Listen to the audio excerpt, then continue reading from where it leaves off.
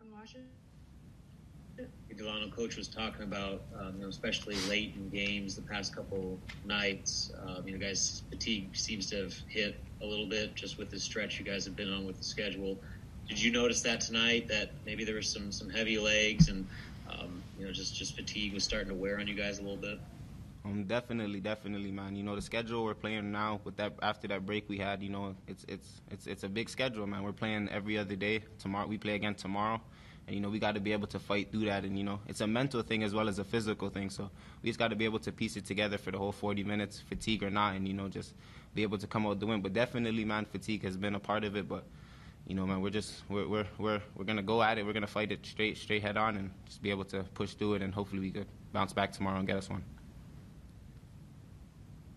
Sam McEwen?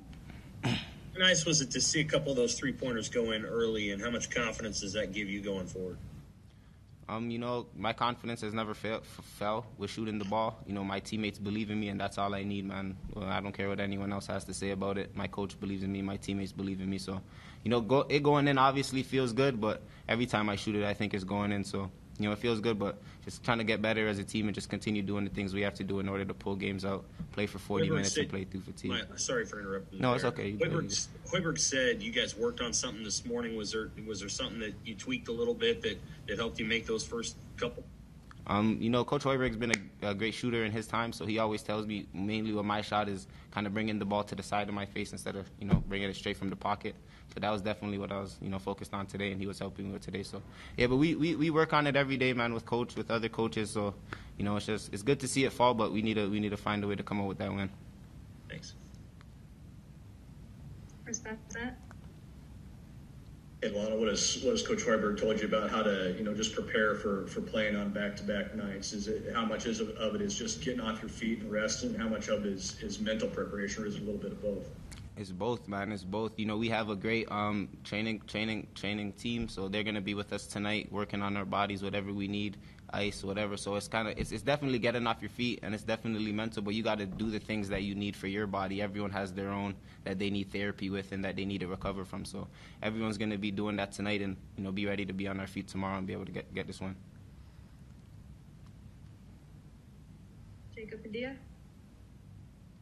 Coach Hoiberg said kind of when things got tougher later on in the game, you guys stagnated a little bit instead of really getting the ball movement and man movement going again. What do you, as one of the leaders out there on the court and the other guys, need to do to prevent that from happening and that stagnation to really setting in when things get tough? We see it like throughout the beginning of the game when we're moving.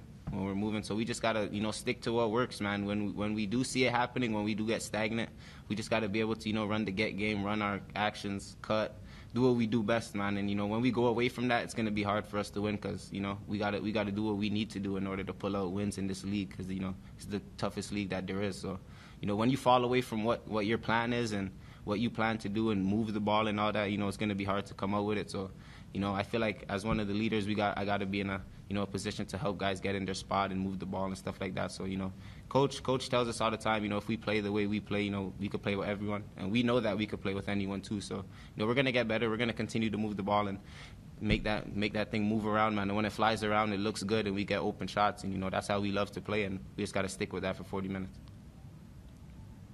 All right, last one from Andrew Rutten. How's it going? You mentioned just now that you spoke about the Big Ten, being the best conference in the league. With that, there's also a lot of great players. Obviously, Aaron Wiggins was able to have a great game tonight with 21 and 10. Can you talk about just obviously as a guard having to go out there and compete against him? Just what you thought of kind of trying to compete against him tonight, and what you thought of his game in general?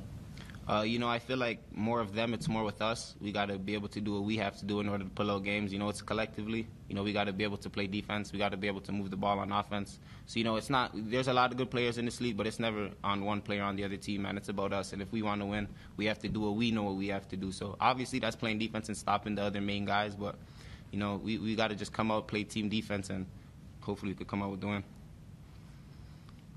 All right, that'll wrap it up. Thanks, Dalano. No problem.